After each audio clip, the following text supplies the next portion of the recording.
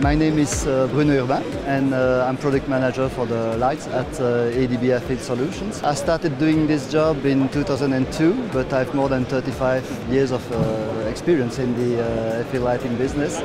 And when I saw ADB making the first LED lights, I thought that this was really the future, and I decided to join ADB again to participate to this big adventure.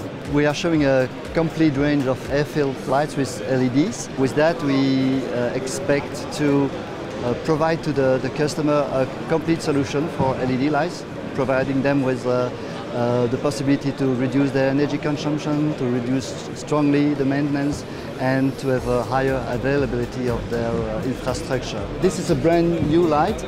This light is of course low energy consumption. It has a very high mean time between failure, and to do that we make it fully watertight. An approach light can be installed in very weird situations like above the sea, for instance, so you can have waves passing over the light, so we need to have a very good water tightness. So compared to a normal light, it's much improved on this side. Another thing about LEDs is that they do not like high temperature. It reduces the lifetime strongly.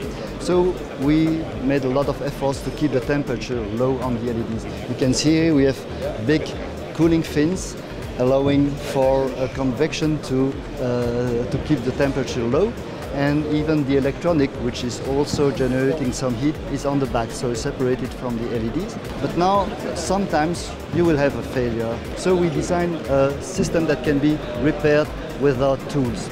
And very easily, you can just open the light, and you have a cassette here that you can remove and just replace. And close it.